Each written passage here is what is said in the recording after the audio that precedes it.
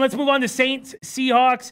The total opened up at 44.5. It's been around there all week. There are a couple 45s. Seattle opened up -5.5, down to 4.5. Now there's 5s on the board. Again, there were 4s on the board at one point.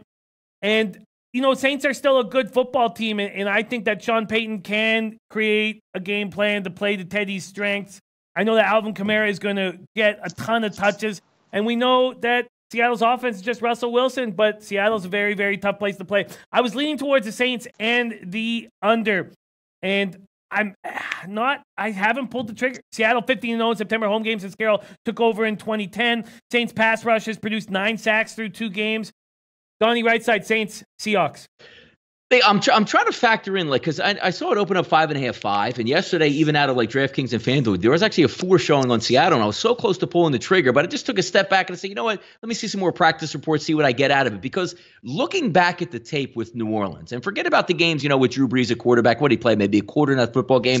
Teddy Bridgewater looks like he's just stealing money in the NFL. He's not even giving them a chance to even move the football. He was brutal. They paid that guy a lot of money that I hear, well, he came in cold this week. When you're getting paid $10 million a year as a backup, you can't come in cold. And it's not a guy that said, I've never started in the NFL. I'm really green to this, or in a really tough environment. The LA Coliseum isn't all that tough of an environment to go in and play into when you talk about crowd noise. So now I'm led to believe that maybe we're going to get a look at Taysom Hill, who's like Tim Tebow Jr. at quarterback, and mix him in with a little Teddy Bridgewater. Where are the points coming from? And also, let's not forget, when we take a look at the Seattle side of the football, they'll be okay in the secondary. One of the best linebacking cores in the NFL. And, oh, yeah, how about this? Jadeveon Clowney now plays at defensive end. And you know who's coming back this week? Ezekiel Anza, another elite pass rusher that's going to come after Teddy Bridgewater and Taysom Hill. I'm only going Seattle or nobody in this game. I understand if you're going to be sharp and, hey, they're going to get the ball to Kamara 35 times in this football game.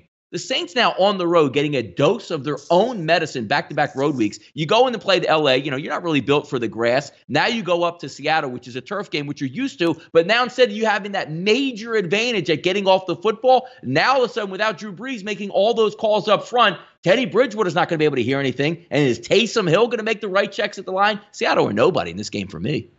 Fiji Boy says, bet your 401k on the Seahawks money line. Wow. Whale Capper, Saints, Seahawks. Yeah, we're going to retire twice. This is huge. Okay, so I backed the over in this spot. I'm expecting that, and a lot of it was just based on the Seattle's going to score their points. Seattle's going to make their team total. Their floor is probably about 28 in this game.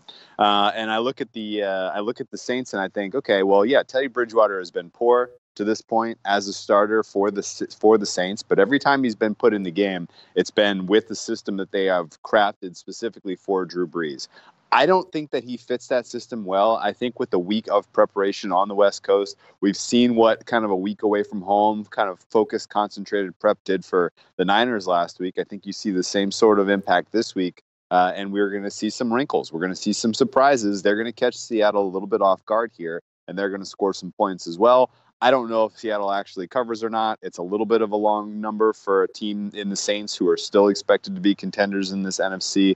I don't believe it myself, but they're still expected to be. And they have some diverse weapons in the offense, with Michael Thomas and Alvin Kamara. So they're still going to be able to move the ball. They're still going to be able to score points in this one. So I backed what I thought was a pretty short over. And I think this is a pretty high-scoring type of contest. The Seattle Seahawks, just in general, I think are fooling some people because they're running the ball a lot.